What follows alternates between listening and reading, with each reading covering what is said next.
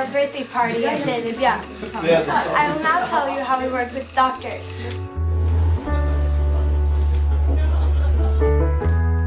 You really have to choose the most well-renowned doctors. It's important when you're carrying a newborn in a baby carrier to make sure that you've chosen a carrier where you can see that the baby is breathing well and you can feel the baby's breath and be able to adjust the baby's position as needed. It's good to be held in an upright position for several reasons. One, because if the baby is in an upright position, you can see where their head is and you can feel and be sure that they're breathing. And also, if they're held in an upright position, they can lie against your body and they can feel your heartbeat and they can feel your breathing as well as feel the vibrations when you speak.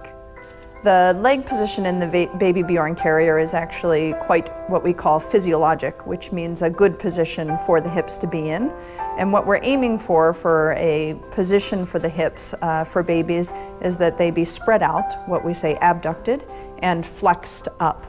And that they should also be able to move their legs when they choose to move their legs. A bad position for the legs would be to have the legs very close together and held in a position where they can't move the legs well. There's no evidence to date that the genitalia would be adversely affected by being carried in an upright position like you would be carried in the BabyBjörn carriers.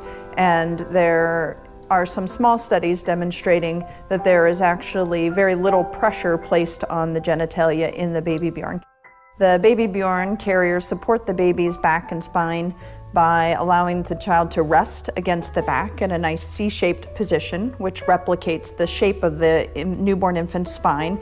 And then the back of the headrest supports the baby's head and neck, and it can be pulled tighter or made looser depending on the size and the age of the baby to better support the head and neck as needed.